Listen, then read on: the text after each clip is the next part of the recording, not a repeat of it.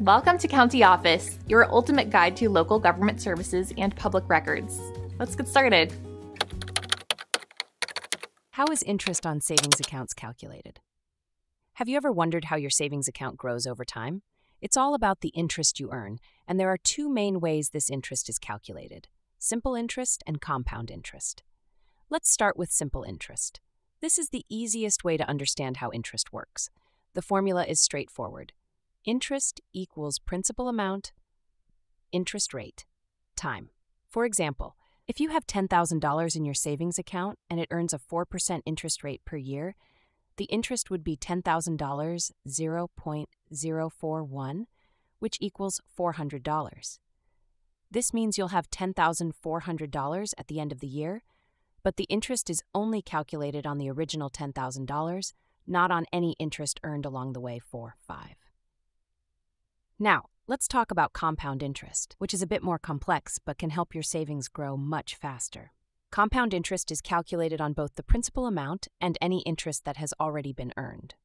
The formula for compound interest is A equals P(1) plus R end, NT, where A is the ending amount, P is the principal amount, R is the interest rate as a decimal, N is the number of times interest is compounded per year, and T is the time in years 2, 3, 5. For instance, if you have $1,000 in a savings account with a 5% APY compounded monthly, you would calculate the interest using the formula. First, convert the APY to a decimal. 5% becomes 0.05, then divide by 12, the number of months in a year, to get the monthly rate.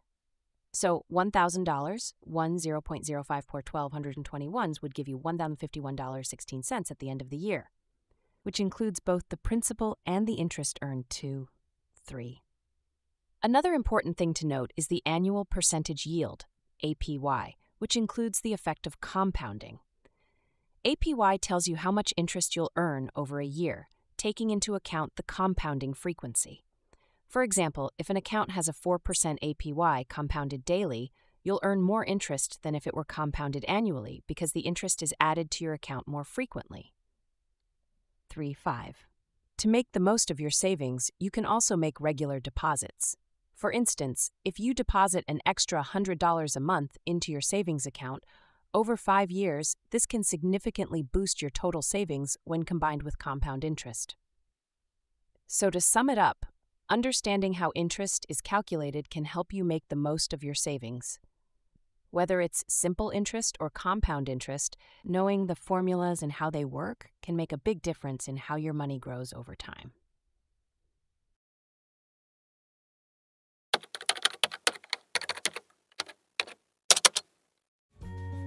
To learn more, check out these links, which you can click in the description below.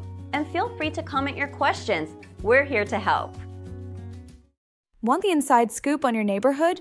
Imagine knowing exactly what your neighbors paid or who actually owns that stunning house down the block. At countyoffice.org, you can create a free account and snoop through over 150 million property records, owner names, mortgage details, sale prices, all those things other sites make you pay for. Don't miss out on the fun.